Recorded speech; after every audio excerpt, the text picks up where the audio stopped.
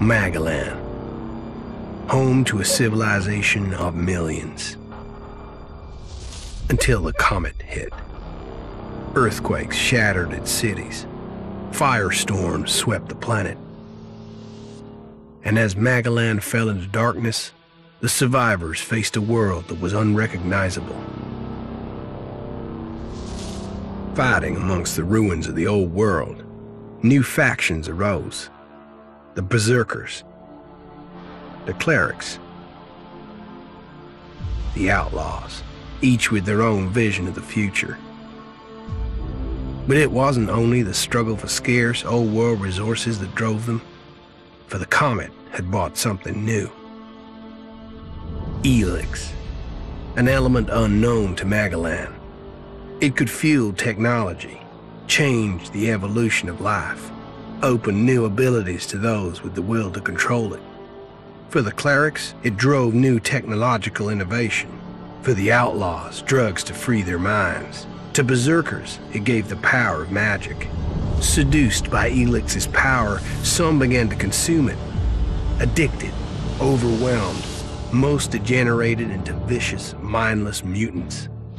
But there were some who could control their addiction. To them, at the cost of their emotions, ELEX offered strength, focus, and stamina. These people called themselves the Albs. Seemingly unstoppable, the Albs have waged war on all who will stand between them and their need to obtain ELEX.